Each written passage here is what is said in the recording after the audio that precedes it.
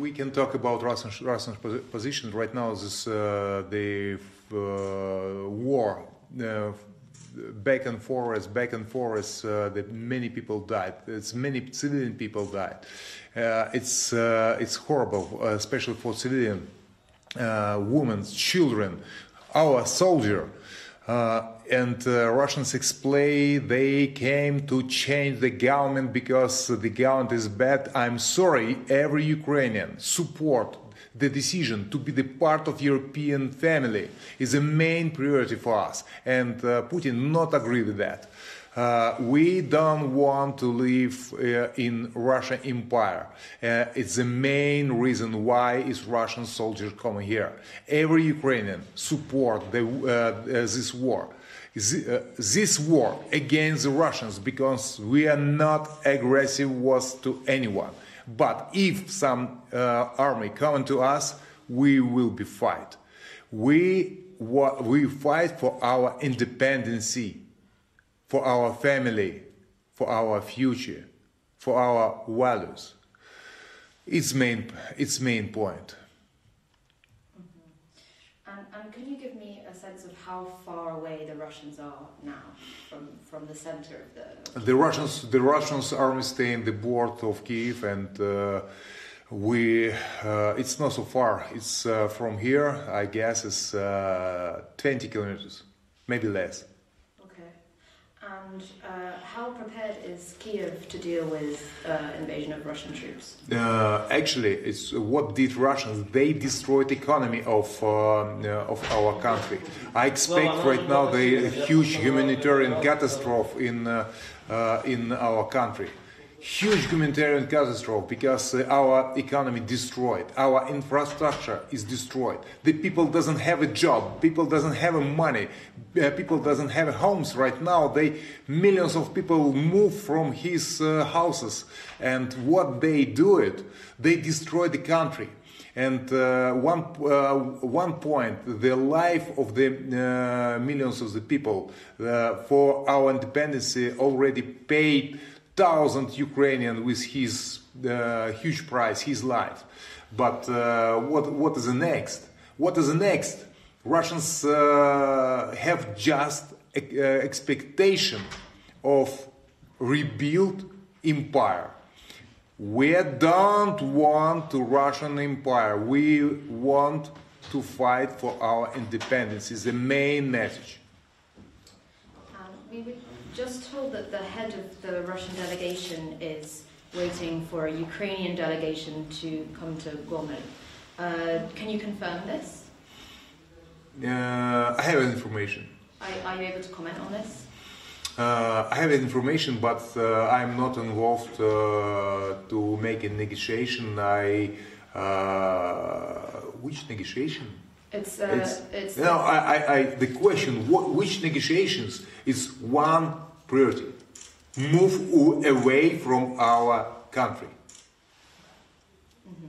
But you can't comment on whether a Ukrainian delegation is coming to Gomel right now? No.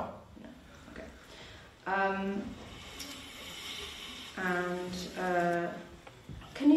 Are you able to comment on what the fighting has been like within Kyiv? Because for us reporting on it, it's been really hard to follow and to know exactly what's going on. Sometimes there's reports of shooting in Podil and then on the outskirts of Kyiv. Can you give us a sense of what's been happening? The Russians sent some troops, small troops, which actually with some time, as civilian, with the weapons, snipers, and shootings everywhere, and they want to make terror attack and to bring the panic to our city. It's a goal. We hunting of them, and we take this some people, Russians, who are coming to our city. And how, yesterday there were reports that the Ukrainian forces were seeking out these Russians within Kyiv. How successful has that operation been?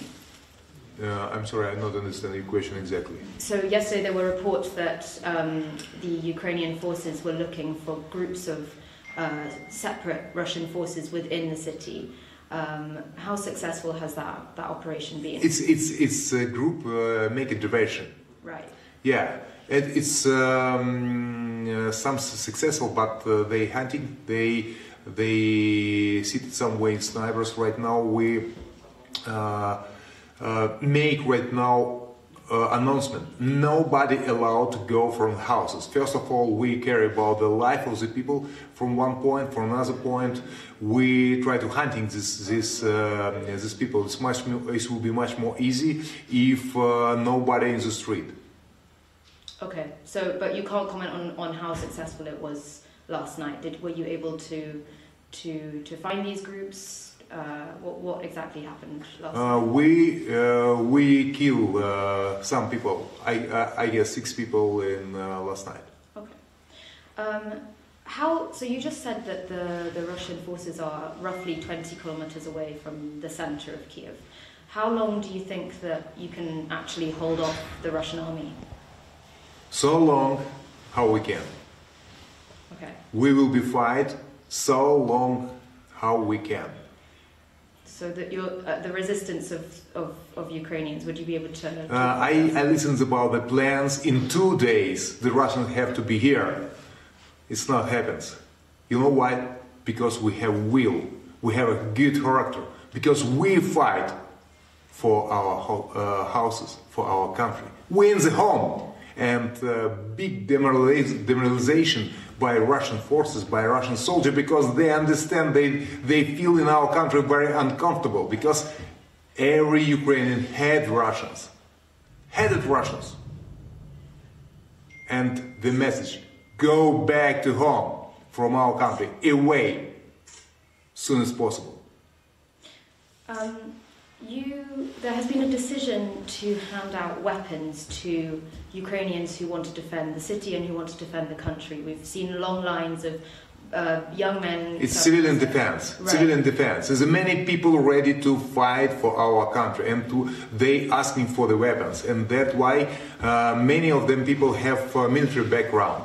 And that's why we build right now civilian defense, and every citizens, man or woman, who proud of the country can take the weapons and defend our houses, our families, our children.